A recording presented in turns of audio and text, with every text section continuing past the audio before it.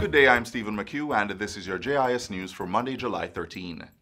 The Tourism Enhancement Fund, TEF, will be providing 500 COVID-19 protective kits valued at more than $15 million to small tourism properties across the island.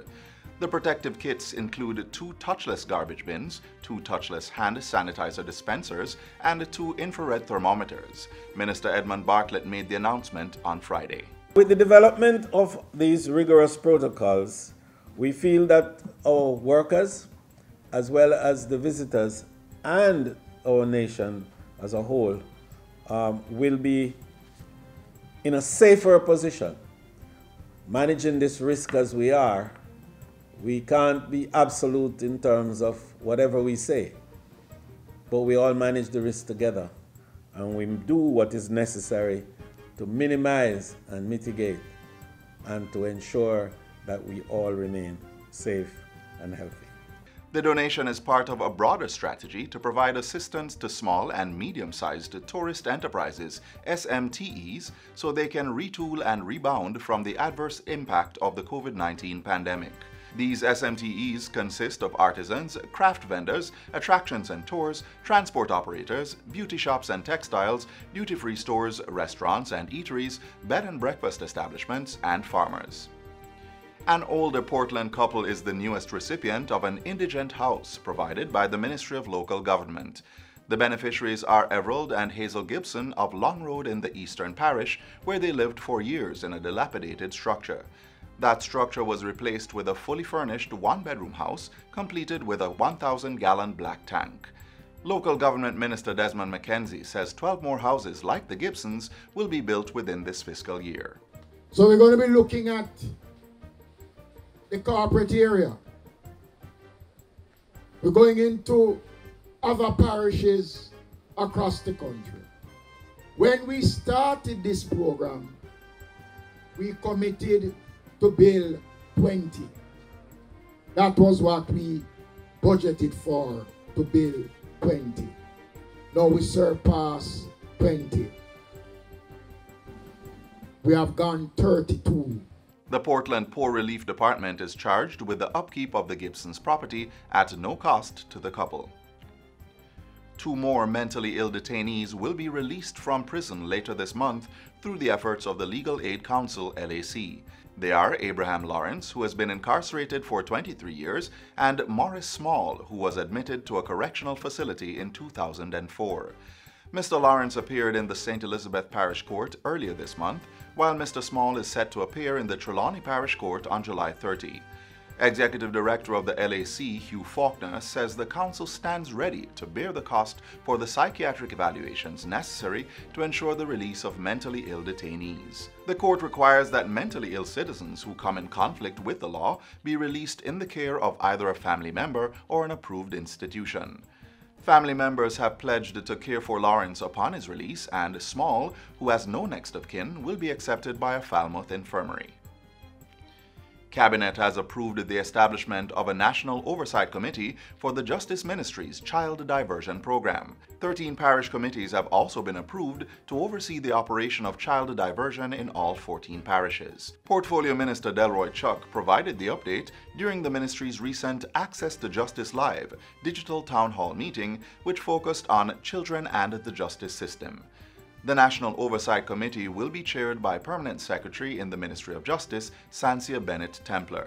With respect to child diversion, if we can save a dozen or 100, and quite frankly, several hundred, away from engaging in gangs, away from further offending, away from a lifetime of crime, not only do we save them from the prisons in the long term, but we save them from overburdening the court system.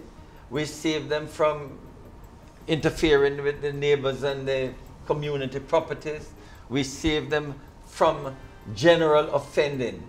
And if that can be done, it will be a major impact on criminality. During the digital town hall, consultant with the National Child Diversion Program, Ruth Carey, called on Jamaicans to sign up as mentors for the program. Interested persons can visit the ministry's website at moj.gov.jm and fill out the application form. Counselors, psychologists, and social workers are also being urged to volunteer and offer their services. Persons can contact the ministry at 876-906-4923-31 or visit the head office at 61 Constant Spring Road, Kingston 10. The Child Diversion Program focuses on diverting children who have come in conflict with the law away from the criminal justice system. Technology Minister Fable Williams says more e-participation software applications will be rolled out by her ministry this fiscal year.